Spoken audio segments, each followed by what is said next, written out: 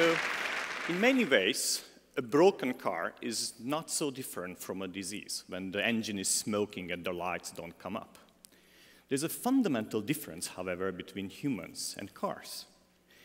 If I can get my car to a mechanic, I can be pretty certain that they can fix it, which is much more than we can say about many of our diseases today. So why can a mechanic with much less education and much less bucks than a doctor fix our car while our doctor often let us go with diseases persisting in our body? Well, there are a number of things that actually the mechanic has that the doctor doesn't have right now. First of all, it got a parts list. It has a blueprint telling us how the pieces connect together. It has diagnostics tools to figure out where which is broken and what is healthy. And it has means, essentially, to replace the parts. Now, let's think about it. Which of these components are available to our doctor today? Well, the good news is that they finally got the parts list. That was the outcome of the Human Genome Project. And when the human genome was actually mapped about 10 years ago, we thought it's going to be easy from now. From the parts, we will have essentially the whole bonanza that we need to fix us, humans. But, of course, the reality sink in. We also thought that these many pieces will eventually give us lots of drugs. In 2001, or 2000, the year before the Genome Project was unveiled, the FDA approved about 100 drugs per year. We thought this number could only go up. It could only just increase. Yet the reality sink in. The number of approved drugs essentially in the last 10 years went from 100 before the genome to about 20 per year. In hindsight, the reason is pretty clear. It's not enough to have the parts list. We also need to actually have how the pieces fit together. That is, we should not look at this picture, but rather we should be looking at how the wiring diagram of the car looks like, how the wiring diagram of our cells actually look like, how the genes and the proteins and the metabolites link to each other, forming a consistent network. Because this network, which I'm going to try to tell you today, is really the key to understanding human diseases. Now, the problem is that if you look at this map, you soon realize that it looks completely random. Randomness certainly has the upper hand, but down the line it is not. I believe that there's a deep order behind this wiring diagram, and understanding that order is the key to understand human diseases. Now, I'm a physicist, and the conventional wisdom is, as a physicist, I should be studying very big objects, stars, quasars, or very tiny ones like the Higgs boson and quarks. Yet about a decade ago, my interest has turned to a completely different subject, complex systems and networks. And that's because our very existence depends on the successful functioning of systems and networks behind us. And I also believe that the scientific challenges behind complex systems and networks are just as deep as behind quarks or quasars. So I started looking at the structure of the internet, telling us how many computers are linked together by various cables. I looked at the structure of the social network, telling us how the society is wired together through many friendship and other linkages. And eventually, I started looking at the structure of the cell, telling us how our genes and proteins link to each other into a coherent network. And through that path, I arrived to human diseases, a path that is rarely taken by physicists. Now, the fundamental question that really comes up from that is, how do we think about diseases in the context of these very, very complicated networks? And from that, let me turn to a map that we all understand, probably the most famous map out there, which is the map of Manhattan.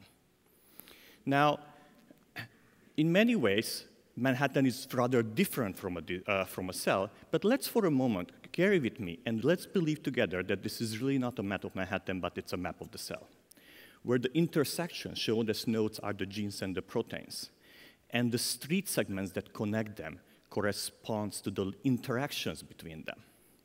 Now, down the line, this is not so different from what happens in our cells. The busy life of Manhattan very easily maps into the crowded life of the cell, where molecules interact with each other and recombine and transport and so on. So there's lots of similarities on the surface between them. And if we look in Manhattan, we also realize that action is not uniformly spread within the city. If you want to go, for example, a theater, you don't go to any parts of Manhattan. You would go to the theater district, because that's where most of the theaters are, that's where the shows are. If you want to buy an artwork, you will not be actually going anywhere within the city, but you would be going to the gallery district, because there's one small region of the town that has most of the high-end galleries, and that's where most artwork is for sale. The same is true in the cell. Its functions are not spread uniformly within the network, but there are other pockets within the network that are responsible for particular functions, and their breakdown potentially leads to disease. So the way to think about disease in the context of the network is to think that there are different regions that correspond to different diseases of this map. So for example, you could say that cancer stays somewhere around Wall Street. And bipolar disease would be somewhere around Times Square. And if you think of asthma, a respiratory disease, it would be somewhere up next to the Washington Bridge, where really Manhattan breeds its people in cars into New Jersey and the Bronx. Now, under normal conditions, Manhattan is full of traffic. And that's how the cell looks like normally. But if we have defects, some genes breaking down, that corresponds to some of the intersections not working, and soon enough we will get a very typical Manhattan disease, a traffic jam. This is again not so different from what happens in our cells, because there are many different ways you can actually get the same phenotype. In the same ways, there are many different ways you can actually get a disease. For example, there was a famous study by Bert Wolgenstein's group, which sequenced about 300 individuals who all had colorectal cancer. They had the same phenotype. So therefore, the expectation was that all of them would have probably the same mutations in the same genes.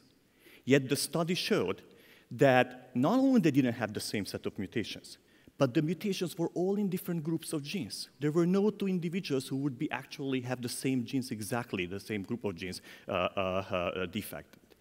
So the only way to understand how is it possible that many different genes broken down in different combinations lead to the same disease is to think in terms of Manhattan, is to think in terms of disease module, and to really have the wiring diagram of the disease module to understand the breakdown modes of the particular system. Now, if we really believe that particular picture, the next step for us is really to say, well, how do we proceed from here? And it's very easy. Get a map, find a disease module, and drag it. Now, of course, you do realize there's a catch here. And the catch, of course, is that unlike for Manhattan, we don't have yet a map for the cells. I mean, we do. But some of the maps we have are very incomplete. For example, the best protein interaction map we have right now, we believe that has only 5% of the links that are supposed to be in our cells. Now, having 5% of the links means that we're missing 95% of the links. And that has dramatic consequences on the system. Let me illustrate that on Manhattan. Let's go ahead and take 95% of street segments and remove it from the map. And let's see what does it do to Manhattan. And the consequence is obvious. The network will be broken into tiny pieces. And as a result, the modules, the Wall Street neighborhood and Times Square neighborhood that were clearly distinguishable before will be all over the map. You don't know anymore where your disease module is. So what can we do then? Well, first and foremost, we must improve on our maps. And that's what my colleague, Mark Vidal, does at Dana-Farber Cancer Institute, who in the last 20 years has developed a whole series of automated tools to systematically map the protein interactions within the cell, one of the very important components of the cellular network. As a result of his work, about a few years ago, we got what we call the 5% map, the one I referred to earlier. This year, he's about to unveil another landmark, the 20% map of the human cell. And if we let him to stay in track, so actually, he will do the full network. It may take a decade or two to get to it, but eventually, with the effort of his and many others, we will get a map. But what until then? Should we just wait for him to finish the work? And the answer is, well, not really. There's lots of things we can actually do using the existing maps. So this is how the map looks like right now. This is all the interactions that we believe should be actually in the cell. And in order to understand where diseases lie in that, what I'm going to do next is that I will go ahead and place on this map a particular disease, in this case, asthma. Asthma is a respiratory disease that leads in a coughing, shortness of breath, and many other symptoms. And there has been a tremendous amount of research understanding the genetic origins of asthma. So therefore, we know about 100 genes that are known to be associated with asthma. So if we put them on the map, and I'm showing them now here as purple nodes, then we would expect them they would be all together, because they really should correspond to our disease module. But they're not. They're all over the map. And the reason why they're all over the map is pretty clear, because we are missing 95% of the interactions. So the critical links that would really hold them together in one module are all gone. They're not there yet. So what is it we can do next? Well, we can use the power of the network, that they are really built into the network, and try to figure out other genes who may also be involved in asthma, about whom we don't know yet. And that's exactly what we did next. We took this map, and we run algorithm through that really extract the information from this map and identify what you see in front of your eyes, the asthma module within the cell. Now, if we know the asthma module, from there we can understand the disease mechanism, the disease pathways, and one day can actually help us understand the drugs. But this is not only true for asthma. Not only asthma is located well within the network. You can take some other diseases, for example, COPD, and try to do the same thing. COPD is often called the smoker's disease, because smokers are at very high chance of getting it, and has somewhat similar symptoms to asthma. So not surprisingly, it seems to be that the two modules are significantly overlapping, and they are certainly in the same region of the network. We do expect, however, to have other diseases that would be in a completely different part of the network. And what is crucial here is to understand that the relationship between these diseases, to what degree they overlap and how they relate to each other, is really crucial to understand, how they relate to each other and whether they are similar or very different from each other. So one way to look at it is to, look at the relationship between all diseases. And that's what I'm showing you here. Here, in the next slide, every node corresponds to a particular disease, and two diseases are connected to each other if they share a gene. Why would you do that? Well, because if they share a gene, then very likely their disease module overlaps, and therefore they must be in the same region of the network. And what is amazing about this map is that you see that there are links between completely, apparently unrelated diseases, which is telling us that if you really want to kind of treat you have two diseases and you want to treat them, today you may go to different doctors, different hospitals, different floors, but down at the level of the cell, they're not independent from each other. They're connected because they're rooted somehow in the same neighborhood.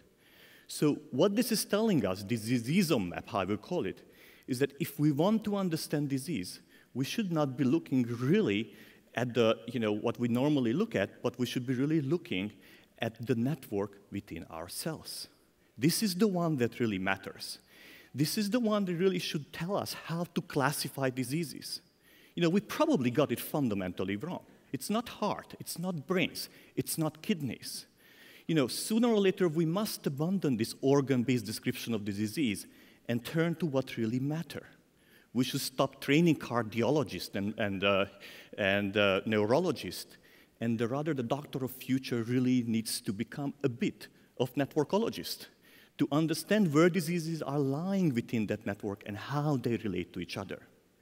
So I personally believe that we need a new medicine to truly execute the paradigm change that genomics allowed us to really achieve.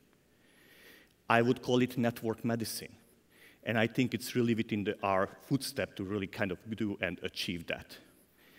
I also think that network medicine will not only help us understand the mechanism of disease, but it will affect all aspects of hair care, from the role of the environment all the way to how we actually deliver care to a particular patient.